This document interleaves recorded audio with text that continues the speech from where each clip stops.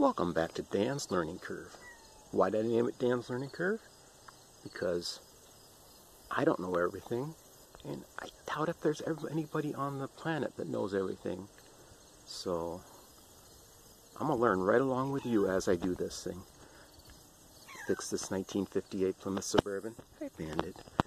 And, hey, this is Bandit. We will pause now for a CAT scan. I've explained Bandit before. He was born on the property. He's a very affectionate kitty. And he had a brother named Smokey, so you get the name Smokey and Bandit. Smokey and the Bandit. And he's a pern. Anyway, back to this. Here's the hoping chrome will get me home.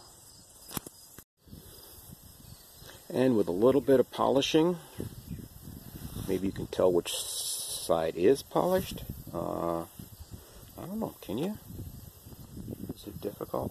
Maybe the camera isn't picking it up. Yeah, I know it is picking it up. A little different. You know, this car isn't perfect. Who knows what the story is behind this ding in this bumper, that ding. I'm not sure if I'm going to work on getting this paint off the bumper right now. That's going to be another day project, but maybe, you know, just a little, this might add a couple horsepower, you know? Or it might just get me home one day, you know? I don't know. Should I do the other half? What do you think? Maybe I should just polish this side of the car and leave that side like that. Interesting thought.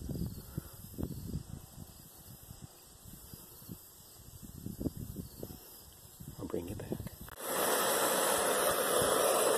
A little tip: if you got a bolt that's stuck, I could twist this bolt off easy, but it's an original bolt, and what's the point of, you know, it's tight, it's rusted on there. I've already done this, but I'll show you.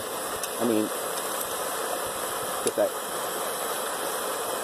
turn the ratchet around.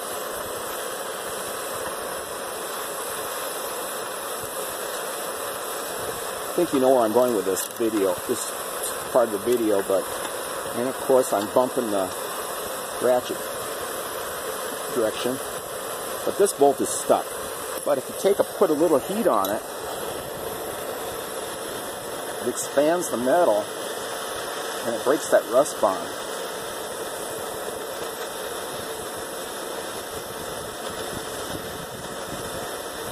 Of course, the bigger the bolt, the longer it takes.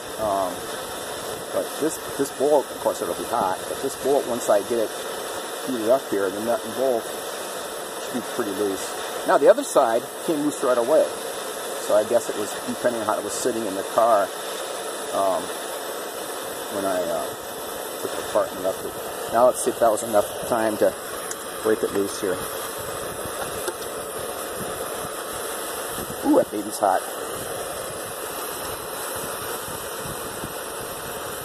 Yep, see that? How much easier it was? Now remember, hot metal looks the same as cold metal.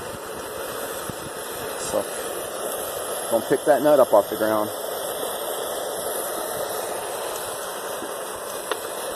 See if we can do this one without, I don't want to keep this plate without burning it, so let's see if I can just add a little heat to the bolt end.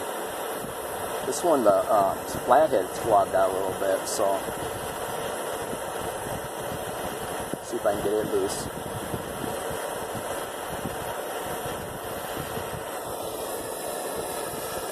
Better stop there because the plate's getting hot.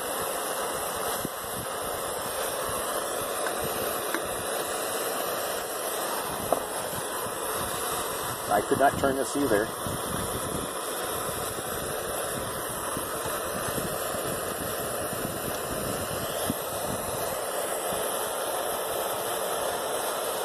Good thing I don't have long hair on. It'd be hanging down in that torch. Huh, Mike?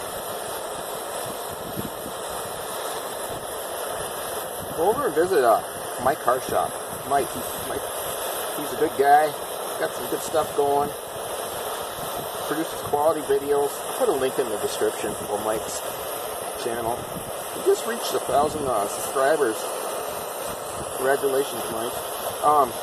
if you could go down there and just tickle that subscribe button for me so I could reach that magical 1,000 subscribers. I don't know why YouTube, I suppose they want to make sure you are serious before they start monetizing you, but I would really like to build this channel and get it so I can get a car running and also maybe get me running.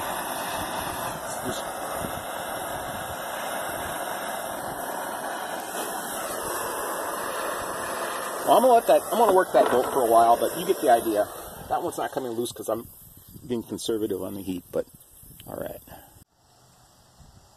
What do you guys think? Does it look a little better? I think it does.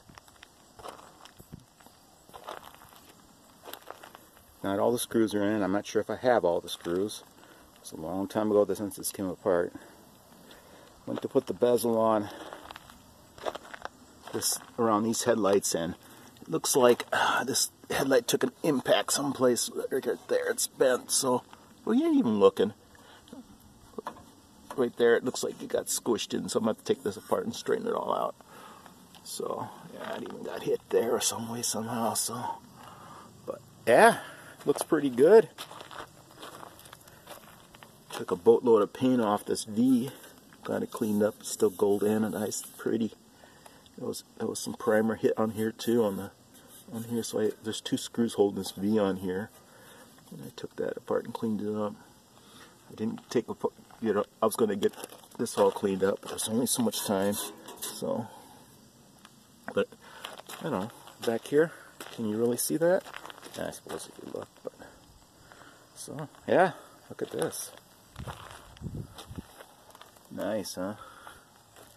So, both fender spears. Hey, mirrors. Look at that, mirrors. Wipers. I have plastic arms, but I think I want to put new rubbers in here, rubber inserts in, because I don't want plastic on here. I want the rubber. And you guys remember me saying that my dad painted this back in '68, and it looked good for 3 days, and then it cracked. Well, here's this air intake hasn't had any paint stripped off it yet. And this is why we start stripping the paint. Look at this. The whole car was like that. I know. Can you imagine spending all that time spraying a car and then having it brittle like that? Man, I'm still bummed out my dad had to go through that. So this is the color that he painted it right here. This has not been sun bleached or anything.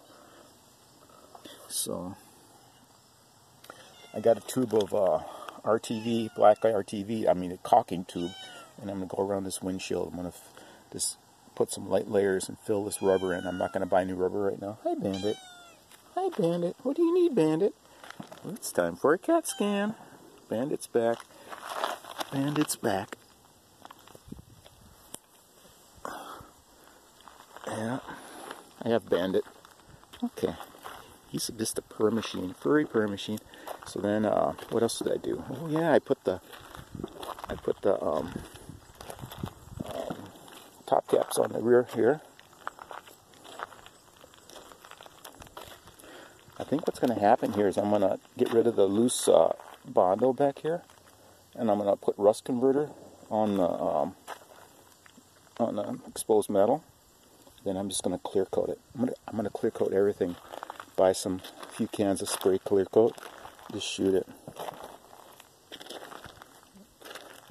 Nothing here except the mirror. So anyway, thought I'd. Oh, did we forget something? Yes, we did. We have wheel covers now, folks, and this wheel will forever, until I get the correct one. This wheel will forever have that mismatched wheel cover, because this is the one that lost the wheel, went flat when my dad was towing it back from California, and the wheel hit right here and made the dent. So that one will forever have that till I get the correct one. And then we have apples here. Hi, apples.